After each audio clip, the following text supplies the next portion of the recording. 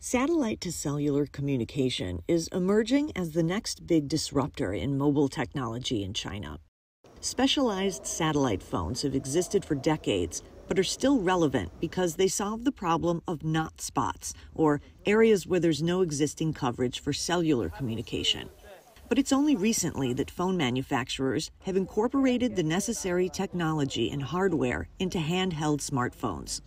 The Huawei Mate 60 Pro, launched earlier this year, is the latest example of a smartphone that can also send text messages and make voice calls via satellite, thanks to a special SIM card. As more phone manufacturers incorporate satellite technology, costs for satellite-based phone services are expected to become more affordable. We have lowered the fees for satellite-based communication to a monthly plan of just $1.4.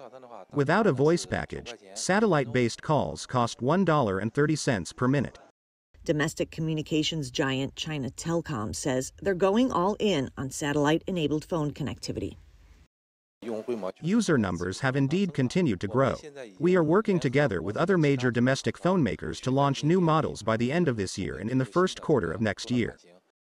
The iPhone from multinational tech firm Apple, meanwhile, also has a satellite function on its latest models that allows users to send emergency text messages.